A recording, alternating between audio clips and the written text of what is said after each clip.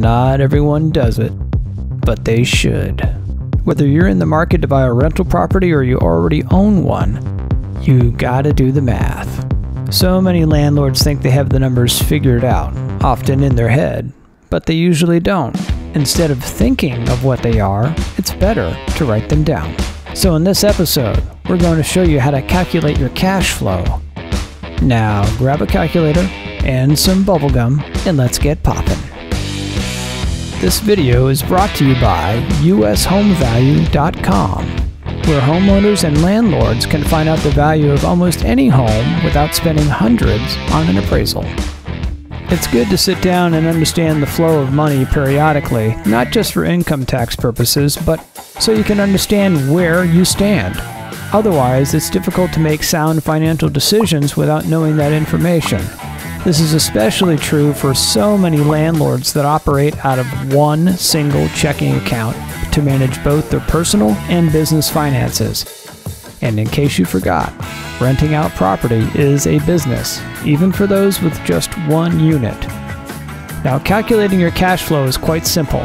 You just need to know your numbers and how to count. So let's explore this on a monthly basis.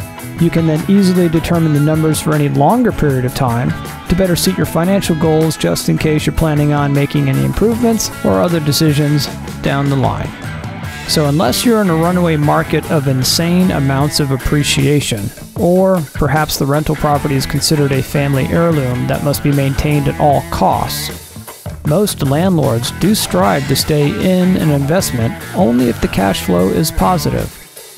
So let's start with adding up the following monthly expenses. If you don't happen to own your property just yet, then do your research and go with higher estimates just to make sure you are good. That way there's greater potential for an upside surprise. The first item is the mortgage payment. This means everything: the principal, interest, taxes, and insurance. Normally the mortgage lender will lump this into one monthly payment, but sometimes taxes and insurance are paid separately. So if that's the case, then be sure to determine their monthly cost in case you pay them in one lump sum annually. Second on the list of what you're going to need for expenses are the property management fees. This only applies to those that have delegated a person to manage the property, usually for a fee between 8 to 10% of the monthly rent. Sometimes there are additional fees charged by property managers. You just want to make sure that you calculate them to be an average monthly fee so you can add those to your expenses. The third type of an expense would be any maintenance and repairs. Hopefully you've kept track of what's being spent on AC filters, service technicians, lawn care, and so on. If not, you're going to need them. The next is utilities. If you happen to pay for water, electric, or any other expenses that are included in the rent, then add them up and be careful to take any bi-monthly payments, which are usually common for water and sewer, and reduce them to a monthly equivalent. Also, don't forget, even though you may not be covering any utilities right now, you will have to keep them on during a vacancy, so be sure to consider that in doing your calculations. Next on the list are homeowners association fees. If you have to pay to keep the neighborhood up or any type of clubhouse membership fee, you have to determine its monthly price and write it down.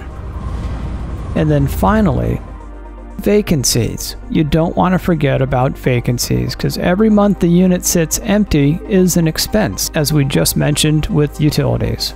So be sure to account for at least 1 month out of the year being vacant when you have to pay for things like lawn maintenance, utilities, etc. Mortgage lenders actually attribute a 3-month vacancy to rental property, but we think 1 month is a more reasonable calculation unless your rental market is really slow. Now that you've got your expenses, what's your monthly rental income? In other words, how much are the tenants paying?